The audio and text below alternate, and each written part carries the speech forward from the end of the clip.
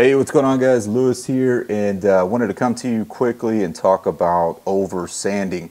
I'm working in my personal kitchen. We're getting ready to put the house on the market, and I had some pretty bad lighting yesterday when I sprayed the kitchen, and I got a pretty good run here.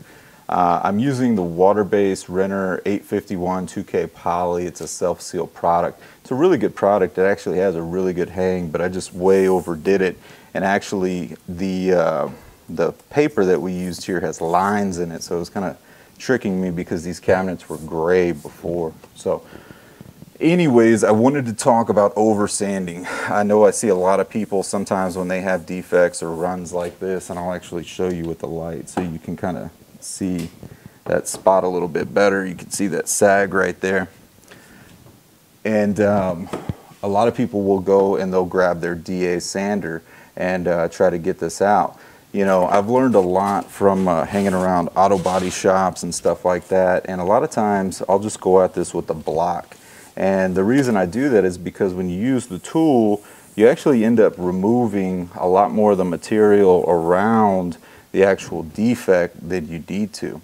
So I'm going to use the DuraBlock. It's got the SurfPrep film abrasives on it in 180 grit, and I'm going to show you how we can get this run out with minimal work without affecting all the area around it. So hold tight and we'll get started.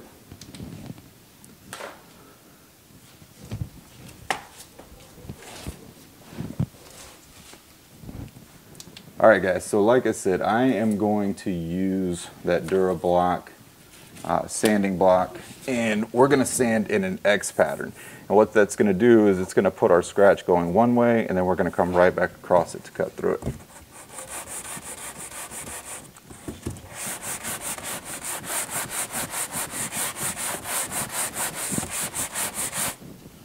Alright, so as you can tell, just with a little bit of sanding, we're already starting to cut away at that run. So we'll just keep going and just slowly watch it, because it's not going to take a whole lot.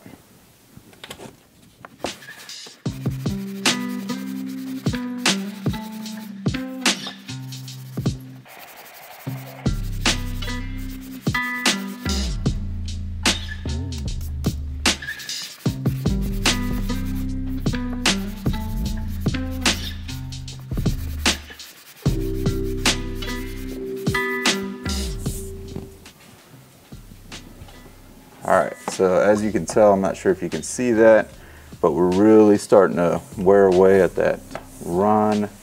I'm going to keep on going a little bit until we get it out.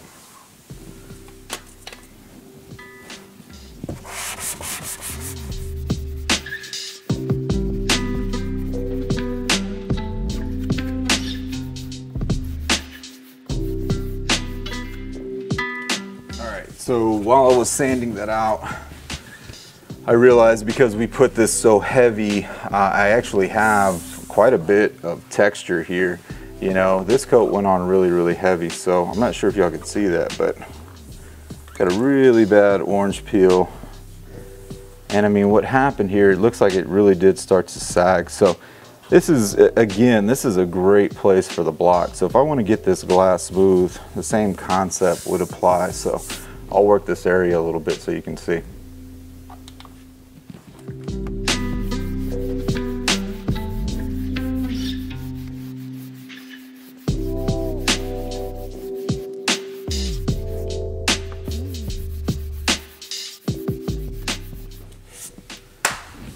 A lot of people ask me about, you know, high gloss finishes, and you know, this is exactly what you have to do to get a high gloss finish. You've got to get that substrate super flat, and a lot of times, honestly, a DA is just not going to do it. So you're going to have to pull that block out. And as you can see here, that texture is really starting to go away. Still got a little problem area here.